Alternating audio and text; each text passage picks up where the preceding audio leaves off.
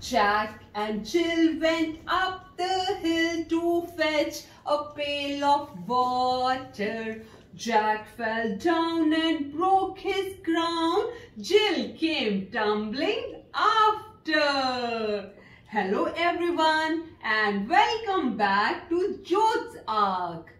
So we have done counting in our previous class, and number counting is a basic math skill, and knowing the location of the number is equally important. Less or more, after or before, all stimulate the spatial reasoning in the children, and we can teach all of them in a fun manner. So here I am with the new idea to teach what comes after with my doll Daisy. Hi Daisy. Hey Daisy, don't be lazy. Help me with the laundry. I am getting crazy. Okay Mama, let me try this out. Oh, it is heavy. Ding ding ding ding ding. Ding ding ding ding ding. Ding ding ding ding ding. Ding ding ding ding ding. Oh, look Mama. What have I done? Oh, that looks nice. But look at the order. Oh, Daisy, I don't like this laughter. Now watch carefully what comes after. Here is number 1. What will come after number 1, sweetheart?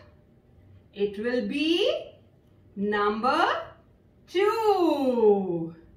Children, when we count forward from a given number, we get the number after. What will come after number 2 is number 3. This is correct, Daisy. But after 3 will come 4, Mama. Let's find out number 4. Oh, here is a red t-shirt. So, here comes number 4. Now, watch carefully. After number 4, what will come? Mama, it will be number 5. That's awesome, sweetheart. So, we will put number 5 here. Perfect. So, after number 5, it will come number 6.